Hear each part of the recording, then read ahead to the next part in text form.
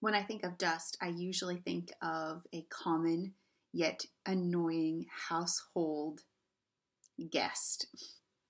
Sometimes it's in the form of human and dog hair in the corner even after you vacuumed.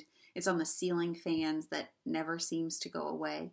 Dust, on occasion, is everywhere in our house, and it feels like as soon as it gets tamed, it comes back with due diligence.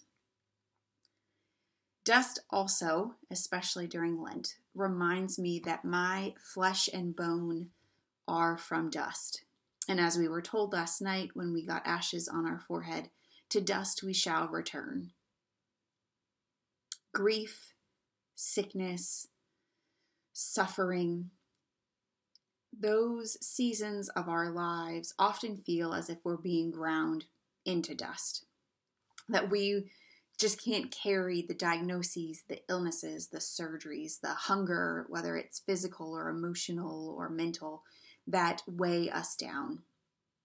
The world has been a very heavy place for the last few years, and that has, it's ground me down.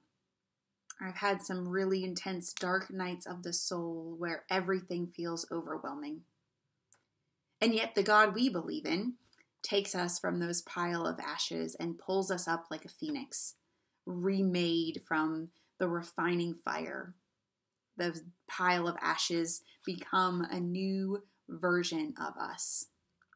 So in this season of humility, of repentance, of shining the light in the dark crevices of our hearts and souls, be reminded, even as you feel that you are being ground by the world and its heaviness, that God redeems us, God renews us and restores us, and that dust might just be a blessing.